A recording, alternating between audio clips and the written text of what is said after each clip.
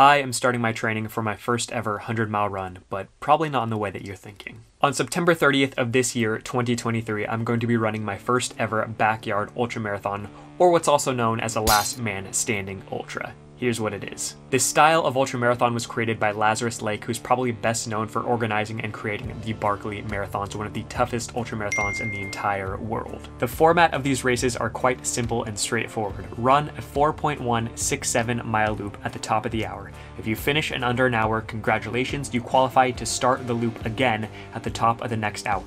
Run the same 4.167 mile loop over and over in under an hour, and you keep qualifying to start the race again at the top of the next hour until there's only one person left. When there is one person left, they have to run one single 4.167 mile loop by themselves, and if they can't successfully do that in under an hour, they are declared the winner. The format of these races are awesome in my opinion. Obviously, you don't have to be the fastest guy out there, but you do have to have a ton of willpower, a bunch of endurance, grit, heart, and be able to perform through the night with very little sleep. The exact race I'll be running is known as Babbitt's Backyard Ultramarathon in one of my favorite cities in the entire world, Flagstaff, Arizona. Obviously, we have a lot of training to do, long, slow miles on the dirt and in the hills for sure. We're going to be at Flagstaff, Arizona for this race, so at high elevation as well, so that'll be an added challenge. And this loop is not super flat, around 150 feet or so for every 4.167 mile loop, so nothing too crazy, but also not the easiest loop ever. There are two goals I have for this race, plain and simple.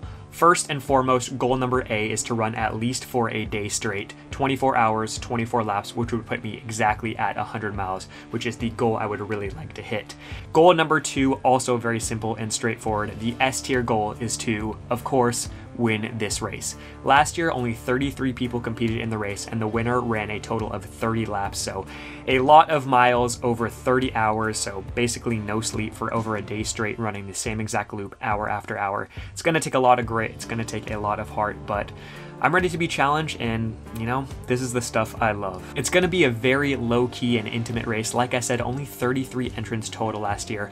By far and away, this is going to be the smallest race I have ever done. Of course, if you're excluding those beer miles we used to do in the middle of the night at our local elementary school track in college. Wow, dude. 8:42. 8:42, dude. Yeah, but he makes it. We have a lot of work to do, a lot of fitness to gain, and really not much to lose. This is the kind of stuff that I live for, pushing my limits and seeing what I am capable of. Hope you're ready to follow along on the journey. I will see you in the next video. Thank you so much for watching. As always, be good humans, do good things, search for happiness. Peace.